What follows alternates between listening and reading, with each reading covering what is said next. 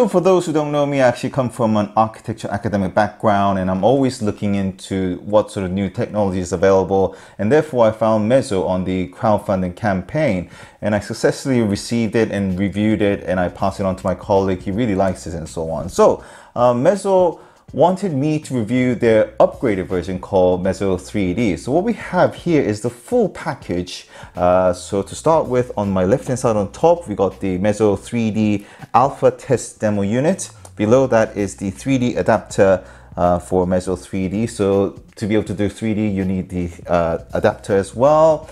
Right, so this big one is the tripod case, I believe. So we're going to show you how it looks like inside. So on the bigger box here is another tripod, and lastly this is the protection kit for the Meazor itself. So I just wanted to show you how important all these kits are by doing the unboxing, and I'll show you how it works. So enough said, let's get into the unboxing. Here it goes. All right, so let's start with the Meazor 3D unit, shall we? Nice, so the good old Meazor is here. So just to zoom in, that's how it looks like. We all know that this actually measures the length as well. That's really handy, by the way. I love that part. And the bit that sticks out. This is the Meazor 3D adapter. This one slides this way, okay. Nice. Whoa, look at that. So this is like a reference point. It's like a card. Oh, it seems to be some sort of like a joint, isn't it? That's where Meazor will fit, and that's the lever. All right, so you twist it, and there's the snap here. So that's something we're gonna find out how it works later on. Nice. So I believe this actually fits in here so that you can actually adjust it very carefully. So it's a nice handle. Next one is this bag called Meazor, the future of measure. So if we were to open it up, that's the strap, joins here and there. High quality tripod here. Look at that. It has Meazor logo on it, and that is really stiff and properly made, actually, I have to say. Wow. So that's very well fixed, properly fit, and I think if you, all right, so if you twist it, it also extends as well. All right, twist and you extend it, okay? We've got another box here. So this is basically a protractor kit. Description on how it works. Another opening up, and then these are all these, it's like a sword fight sound, you know, all these measurements units are here. Next one is the Meazor protection kit. All right, so we got 4 parts here. So that's where you put the bottom side, I think, isn't it? Inside that, there's also these tiny screws that you could actually use. That's for the wheeling side. So this is for the screen protector. We got the silicone case as well. Also the silicone strap as well, so that will be more handy. I know many surveyors out there will agree with me that you spend a lot of time looking for your laser device. You just need this simple case that clips into your belt, and you can actually plug it in and out every single time. We're going to put the protection, so that's all nicely done and dandy. So nicely screw that final piece in, so that goes in there nicely. Got nice feeling of silicone here, like that, and you close it in. And lastly, we got the expert kit that I actually referred as the tripod. Another nice logo there. That's quite cool. Basically a tripod. Now, just love that opening, the way how it's quite settled. And this one is the extension side, isn't it?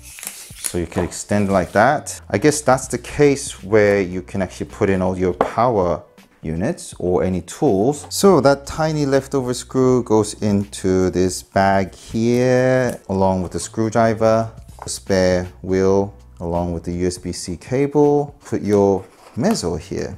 Put this belt clip here and the silicone cover here, and close it. You're all good to go. So as you can see, I'm using the tripod from the expert kit that is actually attached to the Meazor 3D adapter where Meazor sits on. I'm using the advantage of the height of the desk here because I believe by using this height is the most adequate height to measure the overall shape of this room. Just so you know, this room is actually 2 oblong shape attached to each other where it's about 25-degree angled.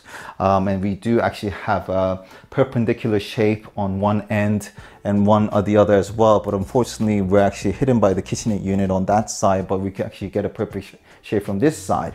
Now, the good thing about having the Meazor 3D adapter is that you can easily scroll through the menus by actually moving here and just moving it around like that, other than the screen touch. So the two 3D features that has been added that I believe is the point scanner and the curve scanner. So we're going to first try out the point scanner, but before we get into that, make sure you actually turn on the Meazor app. Once we select the point scanner, it's also going to ask me to then calibrate the height. So once you place it, it's actually going to show the picture of it, but make sure that these two blue bubbles actually sit on the right moment. It's all calibrated. But before we get into this, they got this really interesting feature where if you take this out, this is actually a holder, I would say, and this actually allows it to make it perpendicular line that goes throughout. This is very useful indeed. It took me a while to understand, but once I understood, it just makes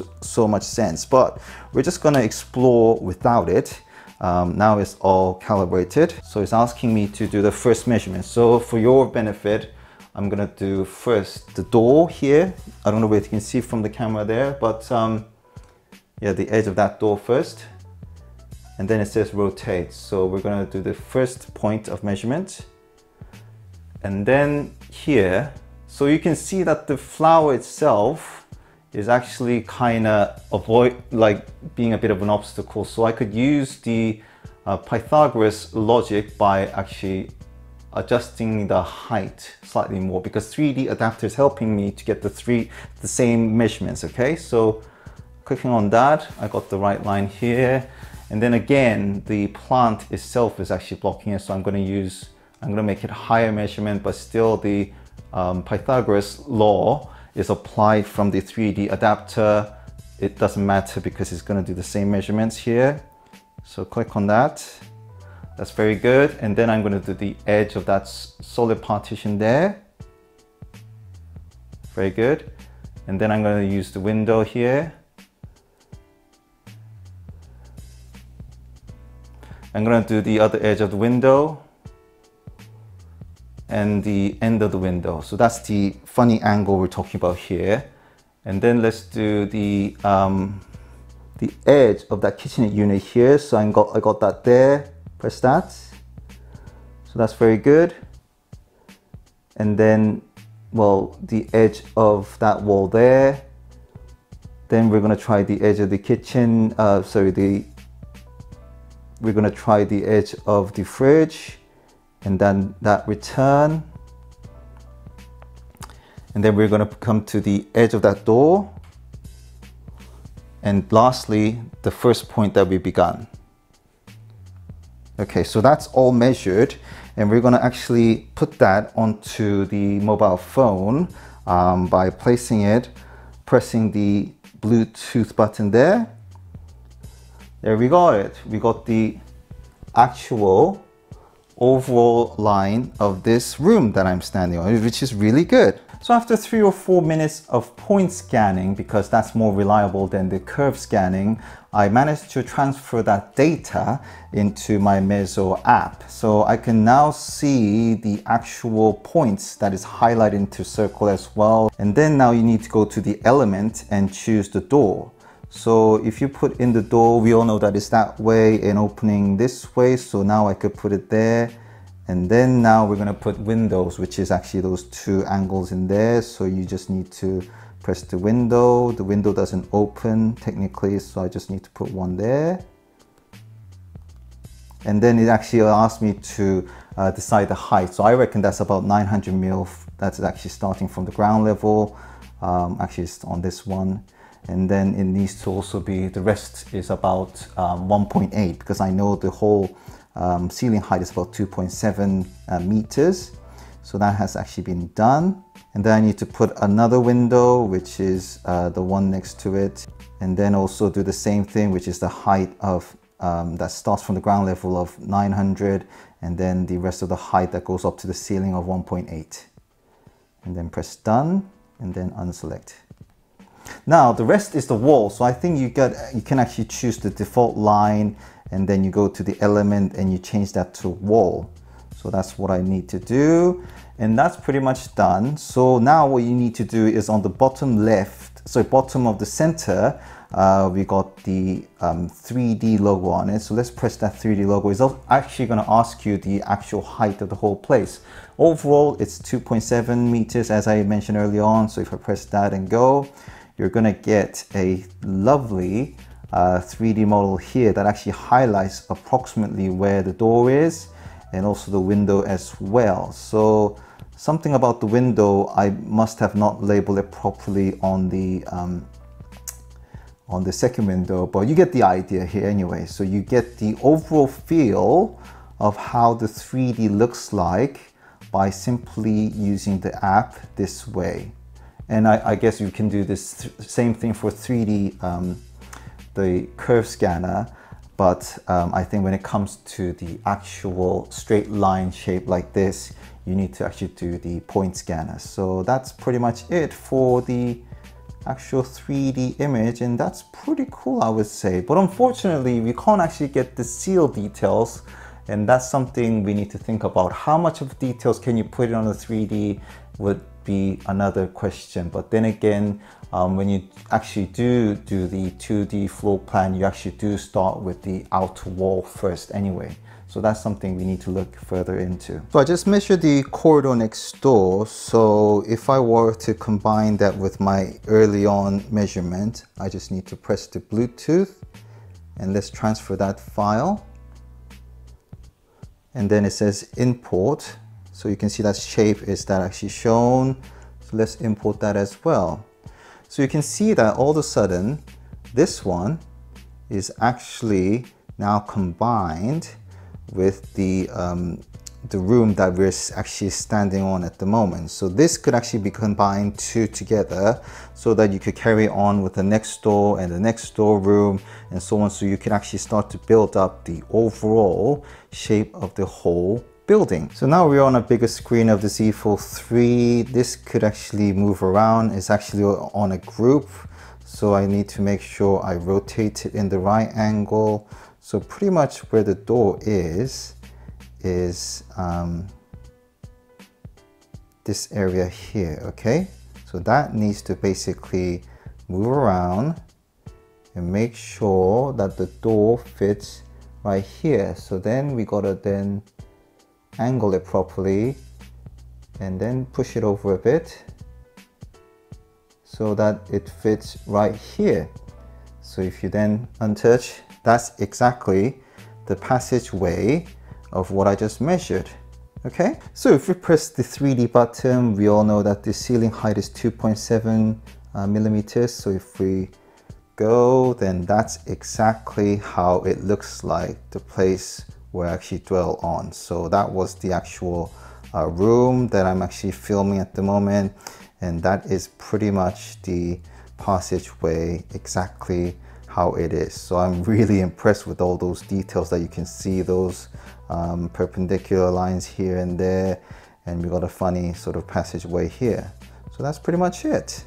Well done for that. So when Team Hozo Design approached me asking whether I'll be interested to review the Meazor's 3D adapter, I actually thought that I'm only going to receive the 3D adapter, but they were kind enough to send the expert kit and also the proper tripod as well, that both contains the tripod. And I was thinking, why with all this extra thing? I know they're being very generous, but once I start to use the actual device with the 3D adapter and the tripod, it made so much sense. In other words, rather than them focusing on the software upgrade, they have actually focused on the hardware to see how they could improve the software overall experience as well. So that's a really well thoughtful process here, because as someone who actually been in this field nearly 20 years, I could exactly see where they're coming from, because Hozo's concept about this Meazor is supposed to be about this 3D rotation that has appeared guy like me. That's something that I really want from a laser measurer as an upgrade, and they actually carefully thought about how can that achieve, and they actually thought about this 3D adapter that actually used the Pythagoras logic, so that when you actually go through a straight line, when you see an unavoidable object, you could actually tilt it upwards to make it the same distance of a line measure and then carry on. That's exactly what someone like myself would not come up with, but with expert of the Hozo design team, they have managed to pull it off. And it looks and it works very well indeed. And it's very compact design if you look into the whole perspective of this thing, and the software itself is very promising indeed. I actually do need to learn a bit more on how to put in the actual windows. There's also the staircase and all these details that you can put into as well, which is very, very interesting indeed. But if you actually think about it, if someone asked me to measure this space, I need to draw the outline on a single piece of paper or my Remarkable 2, and then I need to start doing laser measurements, and that's gonna probably take me about at least 10 to 15 minutes minimum.